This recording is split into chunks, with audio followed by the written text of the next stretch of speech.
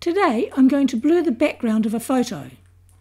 Now this is a really useful technique if you want to highlight a subject or if your photo has an unwanted background that you'd like to disguise. Now this tutorial is ideal for Gimp beginners as it's just a quick guide and only uses a single layer. I'll make another tutorial later on to cover transparencies in multiple layers. So let's get started. Here I've opened a photo that I would like to use as a portrait. So I'm going to blur out the background to make the young man the focal point. Now while I'm not actually going to use multiple layers today, I will make a copy of the photo in the Layers panel, and then I can easily compare my altered version with the original. To do that, I just click on the Create a Duplicate button at the bottom of the Layers panel, and a copy will appear at the top, and this is the one that I'll be working on. So to make it easier, I'll click on my zoom tool and zoom him up. Now there are many ways to select the subject, but today I'm going to use the Free Select tool. If you don't understand how the Free Select tool works, watch my Gimp Beginner's Guide 3, the Select Tools, and that should help. So I'll click on my Free Select tool, and now I'll click around the subject to select him.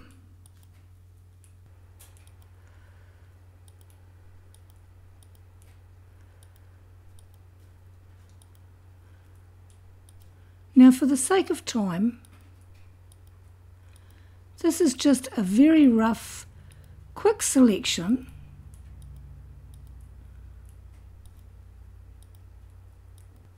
But it should be good enough to show you how to blur the background out.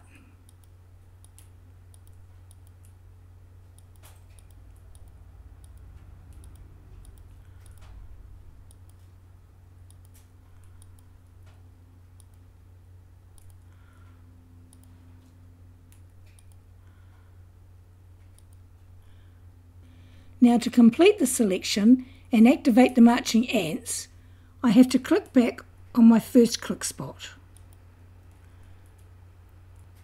And there you have it. The selection is complete and the marching ants are activated. So I'll zoom it back down.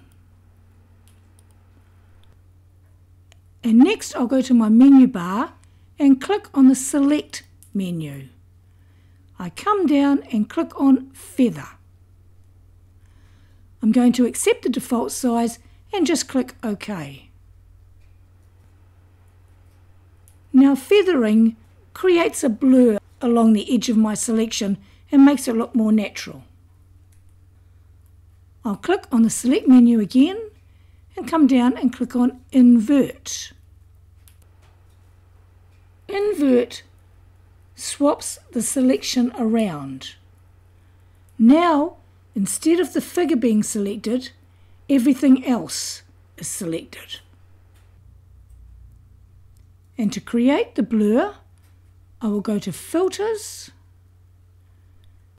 come down to Blur, slide across and down and click on Gaussian Blur.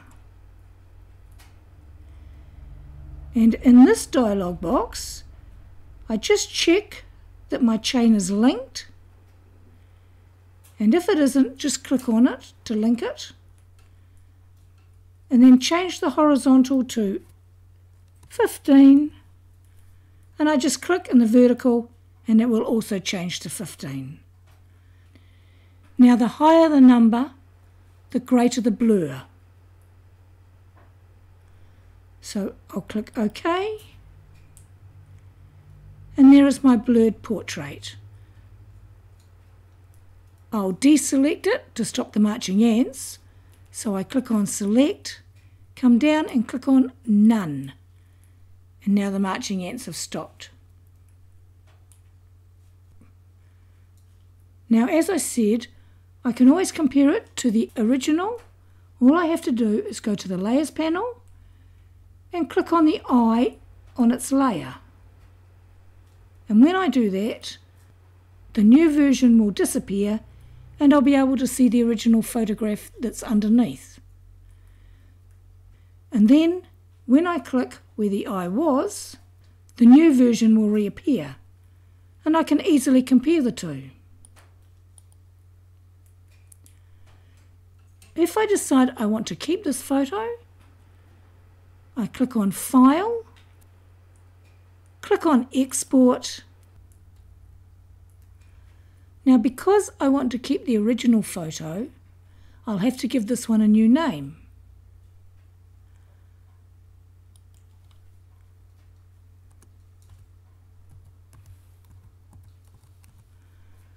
Now I check that it's a JPEG, which is a photo. I check that it's going to my pictures library, which this one is. And then I click on Export. And I click on Export again. And there is now a copy of this photo in the pictures library of my computer. And I still have the original photo as well.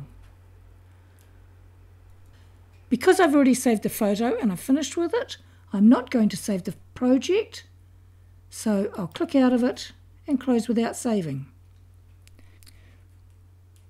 So I hope this helps you enhance your own photos, and if you've got any problems or suggestions, just leave a comment.